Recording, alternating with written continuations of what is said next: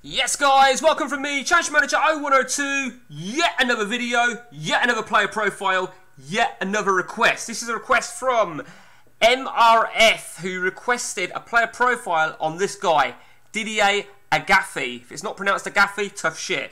Now, I've got to be really honest about this, right? I know fuck all about this player, so I've had to do a bit of research on this. I know literally jack shit. All I remembered is that he played for Aston Villa. That was it. So I've had to use a few resources to try and get some information on this. I'm not sure how accurate it is. I don't know much about him in terms of CM either, if the truth be told. I have had him in the past, so I'll start with him. I'll start with him first, you know, in real life. So Didier, well, with a name like Didier, he's got to be French, hasn't he?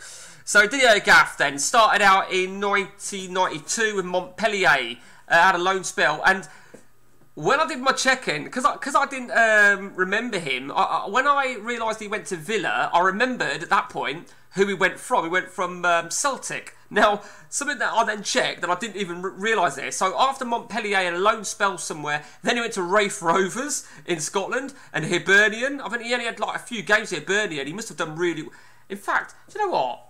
I wrote down 5 games, 4 goals, but he was a defender. Then he went to Celtic, 100 odd games for Celtic, and then he went to Villa for only like 5 games. And then the last 3 years of his, what do we call it, of his career, he went to a team called JS Saint Purusy, who I have not got a fucking clue who they are. All I know is that they are from Cameroon. So, yeah, interesting. I thought he had Cameroon dual nationality, but I don't think he has. So he didn't really, you know, I mean, he didn't do too much. I don't think he ever broke into France. I mean, I did a little bit of checking, but I don't think he ever broke into France. So he wasn't really, he wasn't the greatest footballer in real life. But fuck real life. Let's talk about CM, because I think, so I've loaded up my 8 seasons in, and he don't look that great. I think he's deteriorated a bit. Let's take a look then at how he starts out. He starts out then at Celtic. I had Scotland open, so it wasn't too bad. I mean, defence is, I always associate him as a defender. So, maybe I got that wrong. I know I said he scored 4 goals for Hibernian, so maybe he played more advanced. I don't know. Actually, do you know what? I wrote this. Do you know what? I forget this, right? I check all this information out, and it says it on here, don't it? I forget. Shit. It says that he had 4 goals.